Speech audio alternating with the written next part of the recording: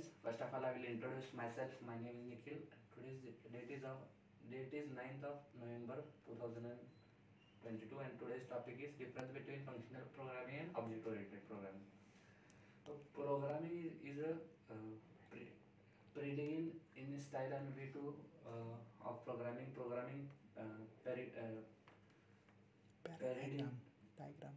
paradigm diagram from the another based on the features of the style they can support. There are several features and they determine the programming pa- para- paradigm is such as modularity, objects, interrupts, or the events, controls.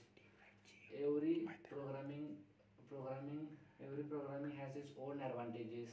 It is better to know the where to use before actually using it, according to the answer given in the Stack Overflow. So object oriented language are good when you have a fixed set of operations on things, and as your code uh, involve as your code evolves your primarily and new things, this can be accomplished by adding new classes and such as implemented existing method, and the existing classes are alone.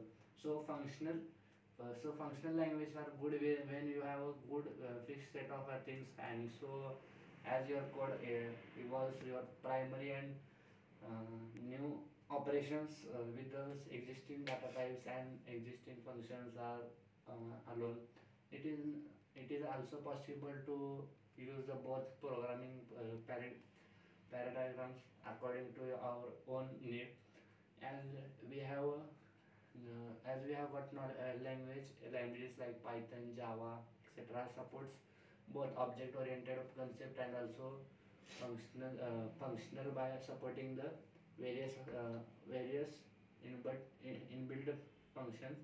Functional programming versus object oriented programming. First is this programming paradigm emphasis on the use of the functions where each function performs a specific task. Object oriented programming is this programming paradigm is based on object oriented concept. Classes are used where instance of objects are created. Next is fundamental elements used are variables, functions. Data in the functions are immutable, cannot be changed after the creation. Fundamental elements are used are objects and methods, and the data is used here is mutable data. Importance is not given to data but to functions in functional programming. Importance to of data is rather than procedure. Thank you. This is all from my side.